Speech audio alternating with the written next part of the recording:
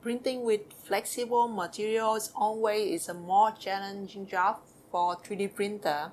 The first time I tried was 7 years ago and it was not a great experience. For example, I use this TPU material as you can see here, which is very soft. It's very soft, but the main problem I had was the filament keep getting locked at the extruder and the warping, like you can see here. Can see here this angle here. It's warping. It doesn't stick to the print bed. Even though I use ornamental, I use glue tape, I use glue, and finally I can make this with this much warping because I used a bunch of rim around this. Anyway, this is the best I could get of TPE 7 years ago.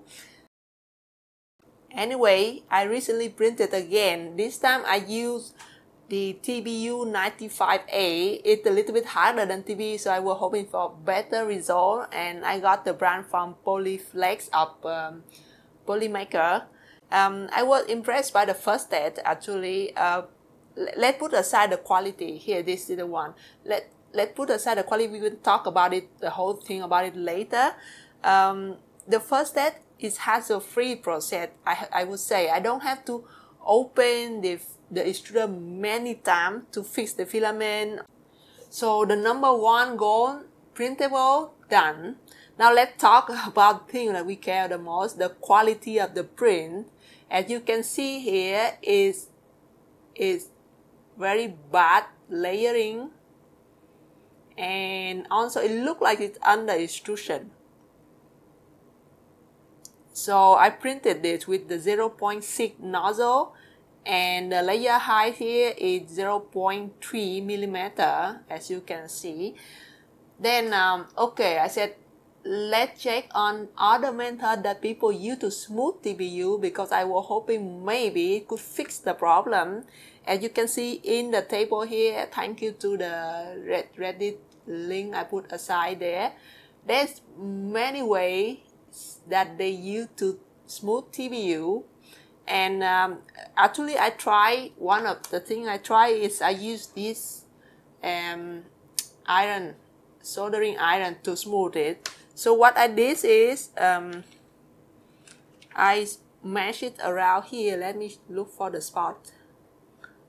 Okay, it's on around here, like you can see here. What I did is I should get the nozzle is hot and just smooth it around this, smooth it around it. It make the things flatter or smoother. Let me put it next to the product of this one, you can see. You can see it or not. Here. This is clearly show it gets smoother, that surface, but because the layering is so bad, then this thing like doesn't have that much. You still see gap between. Okay, so I try another method that other guys already do is with the hot air gun, and I get a little bit better result here. Like you can see, the shining one. I did get to a glossy finish, but the thing is my print is not on the flat surface. So when I use hot gun on it, I have to put on this surface, and then it bend down because of it follow the gravity, right? So I didn't get smooth and flat surface as I wanted. So I tried to sand it to see if it could fix. You see how where I sanded, there's the mark here and here where I sanded it, but doesn't have either. So I read more, and there's part that's talking about the flow rate. Okay, so to print this one, I use PrusaSlicer, I use Prusa i3 to print, and they're only like presetting for semi-flex in there, and I check the flow rate overrides of them is 1.12 for semi-flex, because this is semi-flex, it's not completely flexible. So I put it there, it was 1.12. So I said, let's try to print it with 1.15 to see how it goes. Okay, and here is the result. You can see it already much better. Okay, I say, okay, I have some hope in this way. So what I did is, like, I don't want to print every single piece like this to test for every flow rate. So I want to make flow rate test tower, like the, like the temperature tower, but I'm gonna make flow rate test tower. So let's go make it. Just right after a quick look at the sponsor of this video, PCBWay is a one-stop solution for all manufacturing needs, from PCB making to CNC machining. All you have to do here is upload your files and you will get an instant quote. They have so many choices about material or manufacturing methods that for sure will fulfill what you need for your project. Now I'm gonna show you how to make a flow rate test tower in Prusa. This STL file I'm gonna put in the description so you can have it. I made it with FreeCAD. Please change to FreeCAD because it's a very good CAD software and it's free for everybody to use. I designed a small tower with different layers. Each of them is like 10 millimeter in thickness, and I'm gonna put different flow rate for each of the layer. Not for it, for each of that 10 millimeter from here to here. I didn't write the number right here because my number may be different from you. For example, I tested from 1.15 to 1.40, but you may test it like 1.10 to 1.20 or 1.10 to 1.25. So I leave it empty here. You add your number as you want. Now, how can we set different flow rate for different height in here? As you can see that this is semi-flex that shows the setting of Prusa.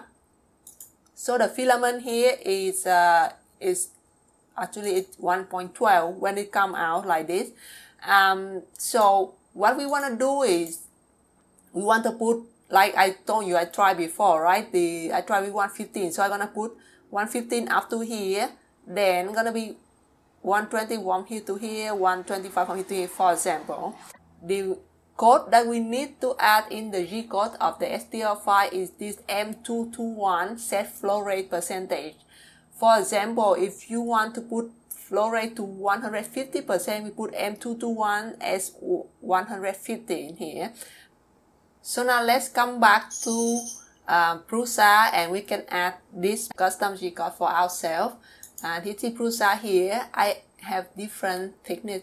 I want to make flow rate for each of the height here of 10 millimeter. So let's say we slice them, it's already like this. To add the code, we go to every 10 millimeter, I change the flow rate, right? So I can just go to here, click, and then we can right click, add custom G code. So we're gonna add it 120 because we started with 150 already. So it's here. Then you add another one here. Let's say it's just an example for you here, and add another Z code. So after 125. So yeah, that's it how you set different flow rate for the according to the height of the object. So when you reset everything that you want, you can start to slice it and you can get it up to the end. Of course, you should add G code every 10 millimeter here. The model is there. You can just change to the values that you want. So that's it. Let's go print it and we can see the result right away. And here the flow rate tower that I make.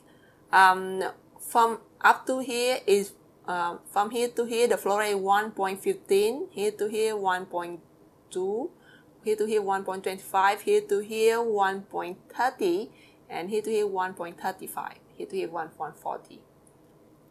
Okay, so if you look closely at this tower, you see that this area this area is much smooth and good, right? So I could say like the flow rate that best for my filament, mine, not yours, and my printer, also mine, not yours, is this area, right? So, and actually the 1.20 and 1.25 good for here. And it's smooth from here to here, it's both sides will look good. So I said, that is the goal. That is the flow rate that we should use. So why not? I go print one version of this one, of this one, but with the flow rate of 1.30 to see how it is. So here's the thing.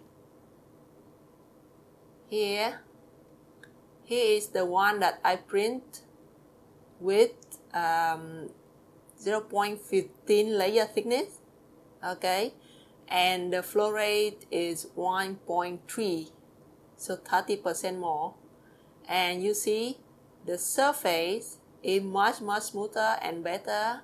There's better consistent in the layer, but I do still see some of the holes here and there and here.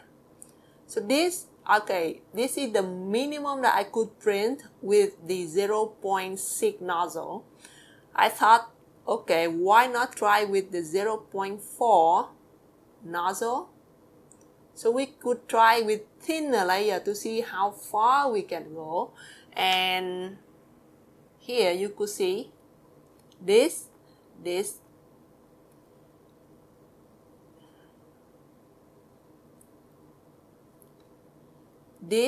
is the 0.1 layer high with 1.3 flow rate override.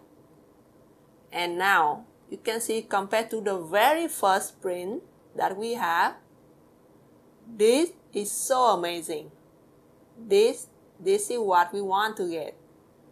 And up to this product, I'm very satisfied with it. So I toss my test and try.